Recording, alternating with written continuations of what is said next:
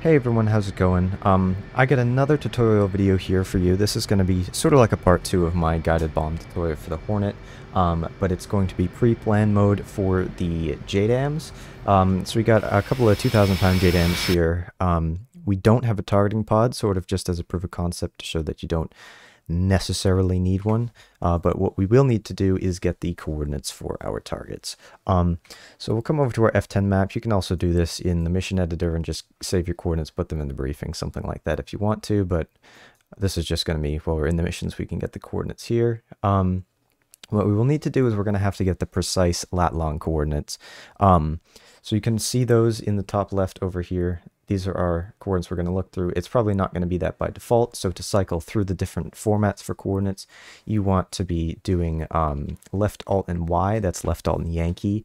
Cycle through the different ones. So you have MGRS coordinates, we have our other types, but we want to get to this, the precise lat long. So we have our degrees, minutes, seconds, and decimal after that. And what I like to do, you can memorize them, or you can do what's probably easier is just to write them down, or what I do, which is just take a picture of them with my phone. So that's what I'm going to do here. All right, we got that one, and we'll hit this one too. Oh, we'll do this one, why not? Get that, take a picture of those coordinates, go back into our jet, unpause, come over to this one, go to stores, select our JDAMs. Pre-plan mode we're already in. eFuse, you want to set that to instant.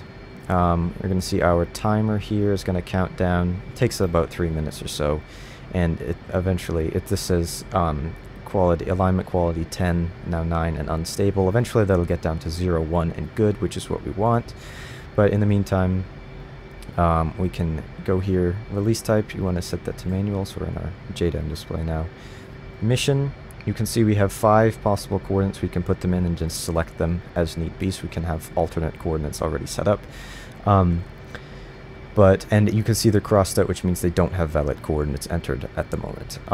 What we're going to be doing is we are going to go to our target UFC. We are going to enter our elevation first, and we'll pull up our first coordinates.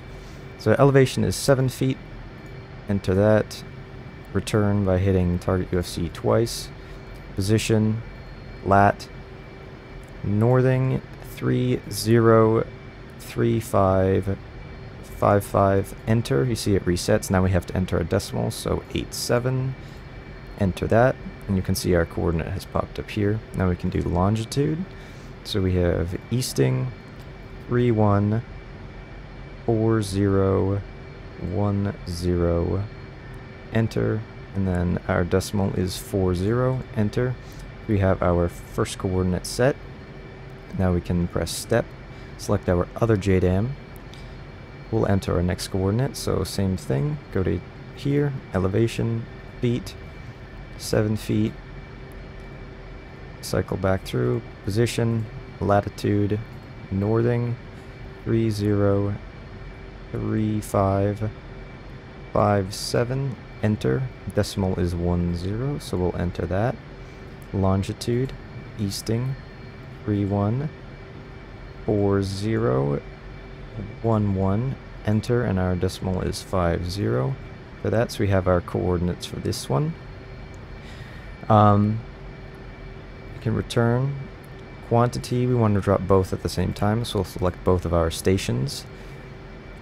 And we have, so basically now, we have our coordinates entered for our targets. For each target, each bomb, sorry, has a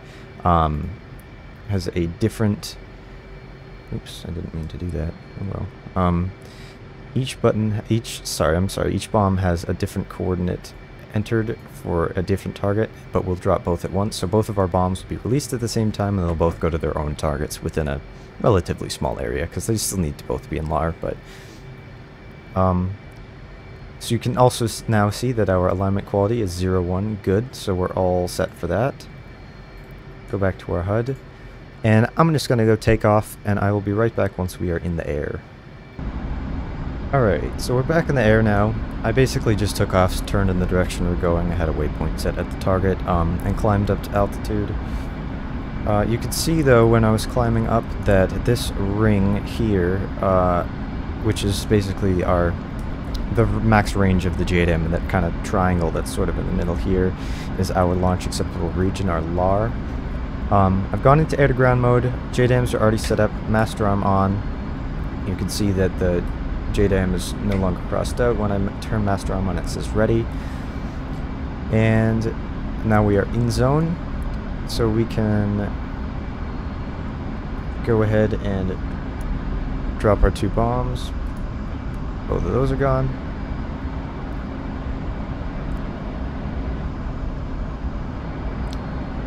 And we'll just kind of turn out of the way of the target here. Set our barometric altitude, hold on.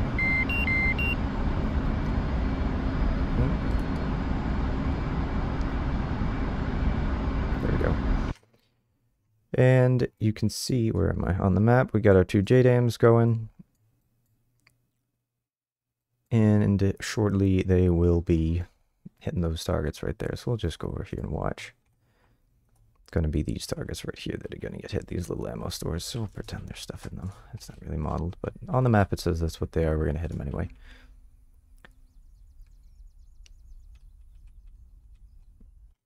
Just check F10 again, see where they're at. What altitude? About to hit their targets.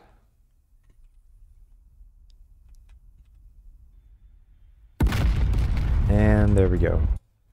No targeting pod. Both of our JDAMs hit their targets.